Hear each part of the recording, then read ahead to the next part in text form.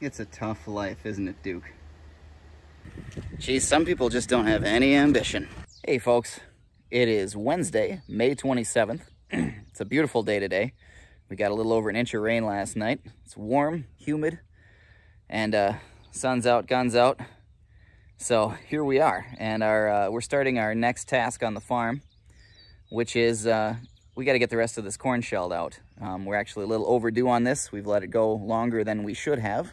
Part of that was just the market is not that great, so we thought, what's the harm in letting it sit? But it was harvested at such a high moisture last year. I'm sure we're going to have some mold in it, and I don't know that we're going to call this job really something we can be super proud of this year, because we may be sending a pretty substandard product off to market, but it can't sit here. It's got to go. So now's the time to get it done and send it on its way. So we've got I'm in the way. We've got the corn sheller set up and a wagon next to it.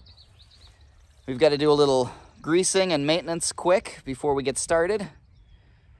But the goal would be to get this crib done as soon as possible and then move on to this one.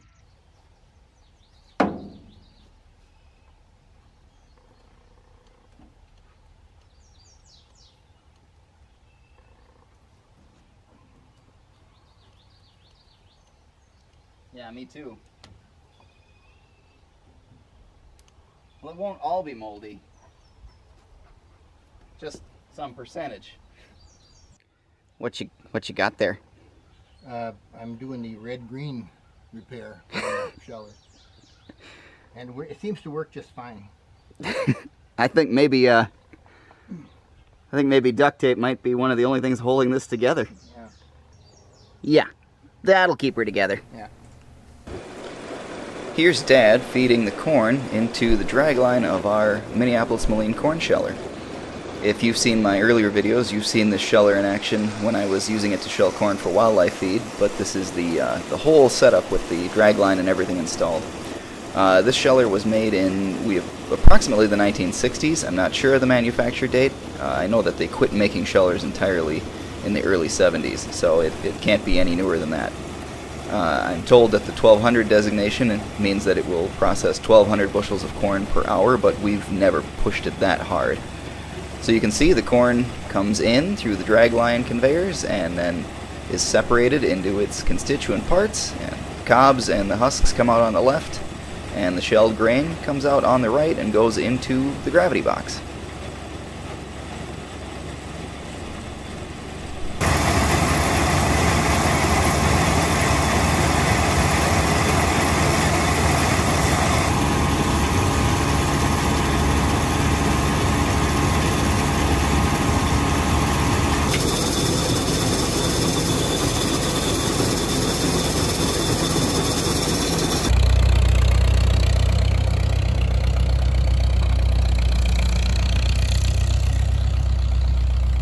Alright, well, we're about 20 minutes in. That's where we're at. Dad is taking a load of corn cobs over to the neighbor. Our neighbor is a dairy farmer, and he takes the cobs and uses them for bedding. Ordinarily, we would put them back on the field, but ordinarily, we'd also be doing this job in late March or early April. So now that everything's planted, we don't want to be driving over and knocking stuff down to put the cobs back on the field. So neighbor Rick can use them, and he's welcome to them. Here's what it looks like so far. This is not the best looking corn. It's definitely got kind of a gray tinge to it. Now that mold in there is not something I'm exactly proud of.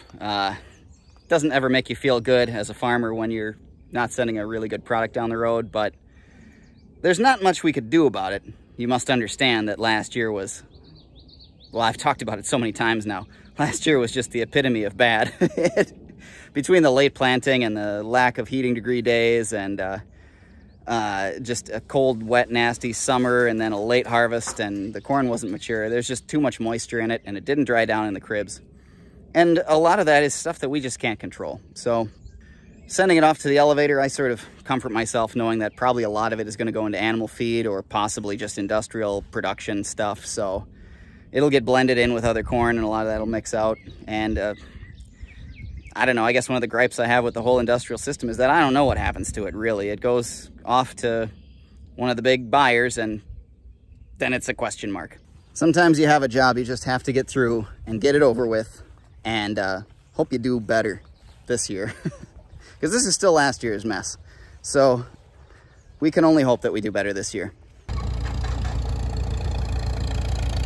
Nothing's more death-defying than road gear on the M.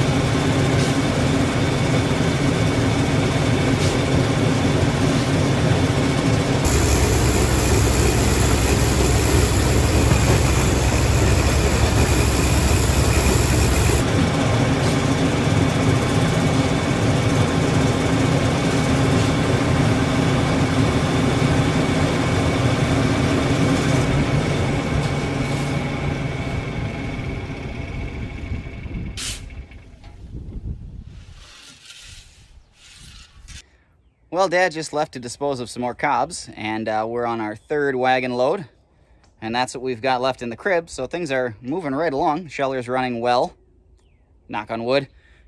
This thing has a tendency to blow up when you talk bad about it. And at this rate, we should be able to finish this crib up today. Although I think we might only fill 3 wagons. We're still strategizing on just exactly how we're going to get this to the elevator. If we want to pay the trucking fee and have it be simple, or if we want to pull the wagons ourselves and have it be a little more involved. So, anyway, that's still to be decided.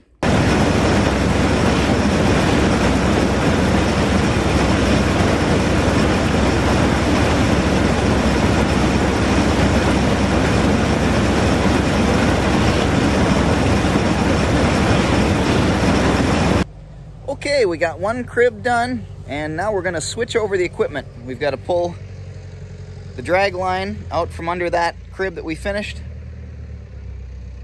and put it in under this guy, and then move the sheller over. And of course, we've got to move the wagon and everything to prep for that. And Dad is bringing up the mighty Pettibone to assist with all this.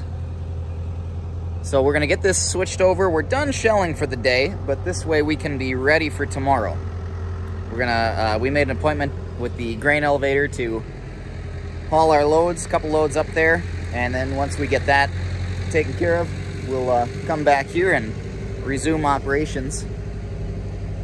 And hopefully tomorrow we can be finished with the shelling portion and just maybe have a couple loads left to run up then after that.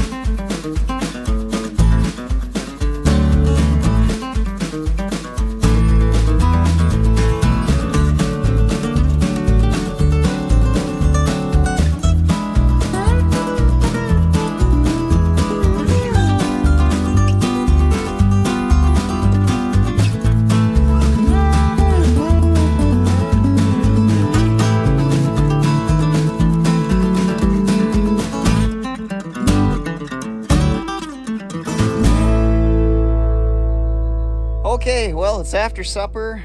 We got the sheller all moved over. We're all set up on the last crib. So I think we're pretty well done for the day. We've got 3.5 wagon loads of corn here. So we can take these 2 at a time. There's a local elevator in Montgomery, which is the nearest town that's got an elevator for us. They're kind of a small-scale operation.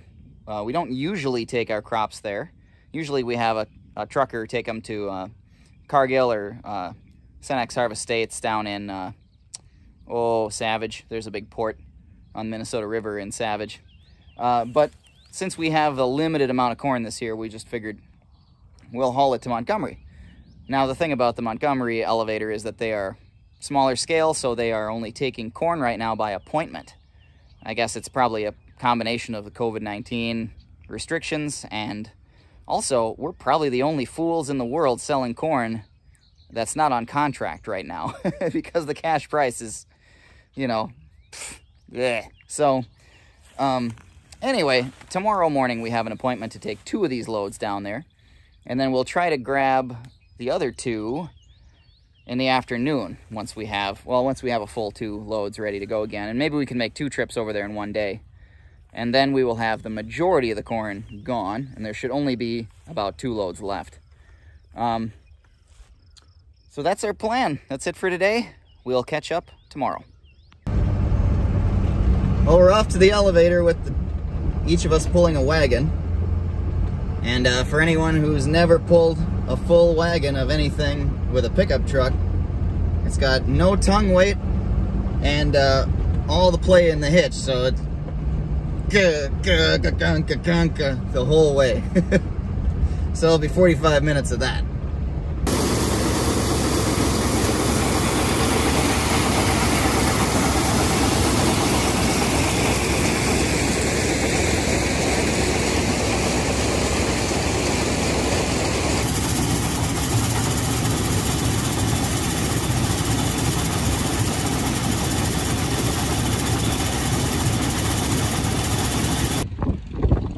Well, our trip to the elevator was successful. I didn't take any more video. It would have been kind of cool to shoot some while we were unloading there, but it was my first time that I'd actually been there. Dad's been to that one a few times. So I wanted to pay attention and figure out what I was doing before I started honking around. So anyway, we got back with our empties, and now we're filling those up. We're just about done. This is the second crib. We are gonna have like a teaspoon of corn left in this crib when the current wagon, which is right there, is full. So I guess we'll have to deal with that at some point, but we've got a call in. We were gonna try to get back to the elevator today with 2 more full wagons, but because they're not staffing it, and it's kind of by appointment only, we've been having a little bit of a hard time coordinating. So what we might end up doing is just making 2 trips there tomorrow. So for today, we're gonna finish everything we can with this, and actually, the weather is supposed to be really nice. All today, it has been low humidity. Finally, the rain that we'd been getting sporadically sort of cleared out. So I think we're going to go and cut down that field of alfalfa. And we'll try to get that baled. We'll have about 4 days of good weather to try to get that baled. So hopefully that'll give it enough drying time, and maybe we can be baling on Sunday. It's Thursday right now. We could bale Monday. There's a little bit of a chance of rain Monday. It'd be nice to have it off the field and done before then. But again, you have to be flexible, I guess. So I think that's our plan of action for the rest of the day. Let's get the hay bine greased up and ready to go, and Dad will probably cut that field of hay down. And that'll be about it for today after we're loaded up and don't have any empty wagons left to use. And apologies, I didn't take a whole lot of video today with shelling corn. Just imagine everything you've seen so far over and over again, and that's about it. That's the whole process.